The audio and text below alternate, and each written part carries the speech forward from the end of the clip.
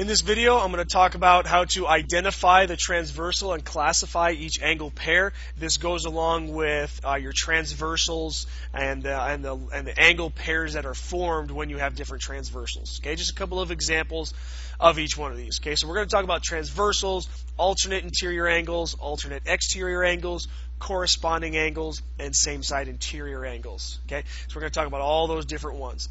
If you don't know what those are, you might want to watch a previous video of mine that talks about all those vocabulary words. Okay, so number one, we're going to look at angle 1 and angle 3. Okay, we're going to look at those ones and try to identify the transversal and classify each angle pair. Okay, so if I look at angle 1 right here, angle 3 right here, the first thing I want to do is I want to identify the transversal. Now, in this case, the transversal is a line that intersects two other lines. That's what a transversal is. Now, in this case, when we're identifying it, what might help is that a transversal helps to create the two individual angles. So, notice angle 1 is helped made by L. Notice angle 3 is helped made by L. So L is going to be my transversal. Helps make 1, and it helps to make 3. So that's going to be my transversal. Transversal, using my abbreviation, is L.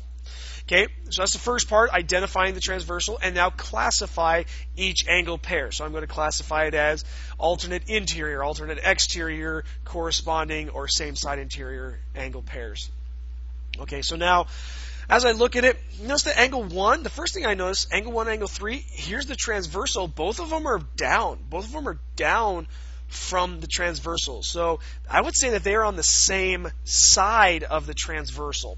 So what that does is that kind of knocks out, they can't be alternate interior, can't be alternate exterior, so it's either going to be corresponding or it's going to be same side interior angles. Okay, so now the obvious choice might be, oh, well, they're on the same side of the transversal, it's going to be same side interior. Well, not necessarily. 3 is on the inside. If you look at this, 3 is on the inside. Here's the transversal. 3 is on the inside. Angle 2 is on the inside, but angle 1 is on the outside. Angle 1's out here. Okay, when you're just looking at these lines, M and N, 3 and 2 are in between there, right? So they're the inside ones. 1 is on the outside. So they're not same side interior. We're talking about 3 and 1. Remember, we're talking about 3 and 1. They're not same side interior, so the only thing that we have left is corresponding angles.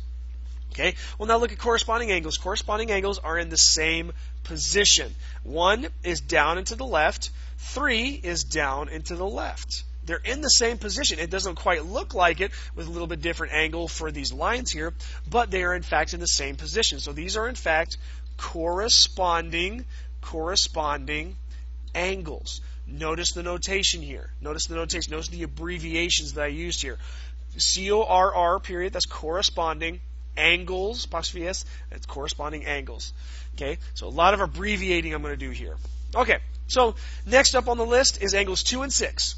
2 and 6. So notice 2 is right here, and 6 is here. So we want to identify the transversal, which is the line that helps to create 2 and 6. Notice N right here helps to create 2 and 6. So my transversal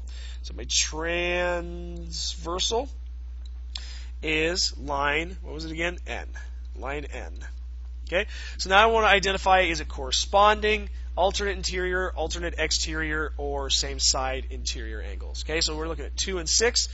2 and 6, well, the first thing I notice is that I have to cross over the transversal to get to from angle to angle. So that tells me it's either going to be alternate interior or alternate exterior angles. Okay, we'll also notice that this line L and this line M help to create 2 and 6, and 2 and 6 are in between right here. 2 and 6 are in between these two. So this right here is the interior. This is the inside. So that tells me 2, 6, opposite sides of the transversal, and they're on the interior. These ones are going to be alternate interior angles.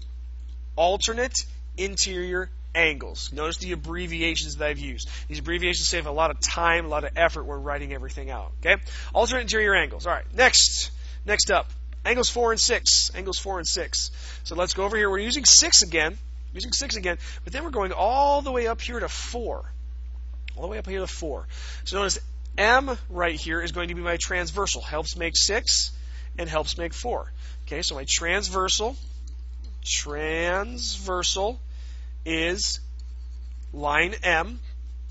And then now it's either going to be alternate interior, alternate exterior, corresponding, or same side interior. So let's take a look. Well, notice that 6, and then to get all the way to 4, I have to cross over the transversal. So go from 4 back to 6, I have to cross over the transversal. So that tells me right away it's going to be an alternating. Okay. Now I only have 2 alternating ones. It's either alternate interior or alternate exterior. So are these angles inside or are they outside? Notice that 4 is here, 6 is here. These angles are on the outside. Notice line L and line N. Put 5 and 3 on the inside, but in fact 6 and 4, which is the ones that we're talking about over here, angle 6 and angle 4, they're on the outside of these intersections. Okay, so this is actually going to be an example of alternate exterior angles. All right. Notice the abbreviations: alternate exterior angles, alternate exteriors. Okay, you want to also understand not only what the vocabulary is, but also what the abbreviations for the vocabulary is. Can get kind of confusing sometimes. All right. Lastly, 2 and 3, angles 2 and 3. So let's get this done quickly. Angle 2 is right here. Angle 3 is right here. My transversal to help create both of them is L. So my transversal, get that in there, transversal is line L. And then what are they? Now, notice that they're on the same side of the transversal, lost the word, same side as the transversal, and they're on the inside of the intersections. They're both on the inside. So this would be same side interior angles. Same side interior angles. Okay, notice the abbreviation. SS stands for same side. All right, that's all we're supposed to do. Identify the transversal and classify each angle pair. Identify the transversal and classify each angle pair. So the classifications that we have are corresponding angles, alternate interior angles, alternate exterior angles, and same side interior angles. Those are the 4 that we have for right now. All right, and that was it. Now, hopefully, you understand the notation, like with the angles here, and the abbreviations with all these. So, because sometimes when you learn vocabulary, it's a little bit difficult to understand it with all the notation and with all the abbreviations. So hopefully you understood all that.